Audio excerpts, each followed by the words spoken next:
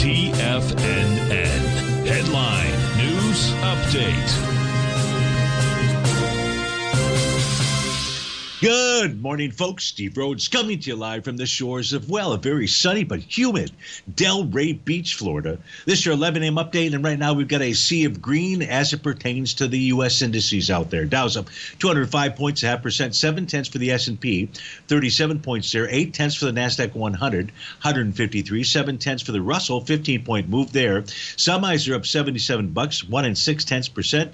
Trannies are up just slightly, a 21-point move. That's a little over 1/10% to the upside.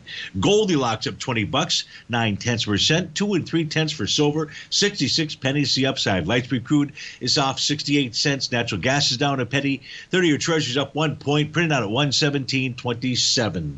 Let's try to figure out what all that means by looking at that 9-panel market update chart. We begin with the ES-Mini, upper left-hand side. What do we know about it? Well, today is going to become bar number 9 of a TD9 count. That says if this pattern is going to identify a top, it happens between today and tomorrow. If we take a look at spot volatility, it is trading well below its 50-day exponential moving average. That is always a positive, not always, but it's generally speaking a positive sign for the bulls or the buyers of the S&P 500. Well, want to watch that parabolic SAR dot that's down at 1253. So far, the low today is 1271.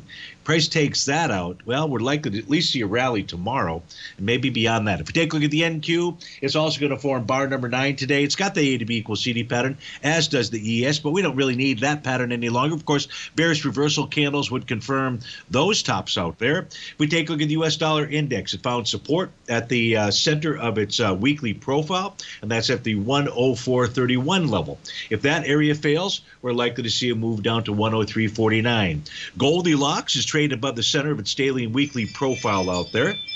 If it can close, I'd say, if it can close above the high from a few days ago, that's the high from May 10th, that's at 23.8530.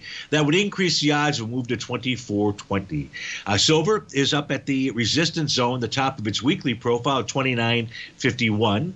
If we take a look at light sweet crude, it's testing us by the D point pattern. That was that hammer candle that formed back on May the 8th. The price closed below that, well, we have a larger A to B equals CD to the downside pattern.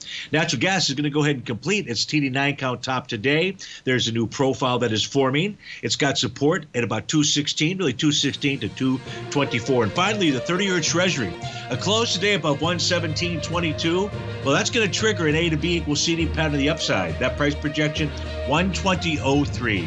Folks, stay tuned for the Trader's Edge show. But if you have to start your Wednesday, please have a wonderful one. Thanks for joining us, and we'll look forward to speaking with you again soon. Take care now.